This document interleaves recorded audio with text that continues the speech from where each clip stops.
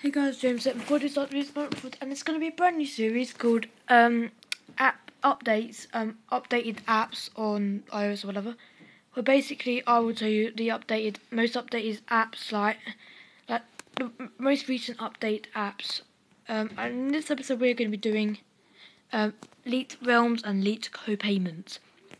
So what they fixed and what they have added. Right, so let's go to Leet Realms v2. I know this was a few days ago, but I've just remembered to do this and whatnot. So now they have added reset user data, which we don't know what that is, but it's just something they have added. I just wanted to tell you. Right, now this I can't really figure. Bug fixes, which I'm assuming there was some bugs in it, so they fixed them.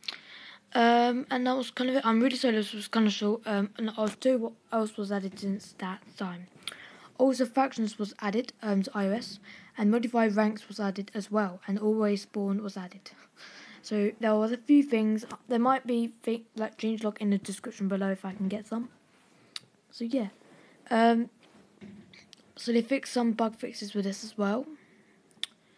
Also, they've added coloured server name, so you can colour your server however you want. That was good. I didn't restart there. Anyway, so they fixed a few bugs. If you do want to, but there it is. Anyways, guys, thank you guys for watching. So it's a bit of a short video. I just wanted to give you a bit of a updated app review, whatever. I'll see you guys later. Goodbye.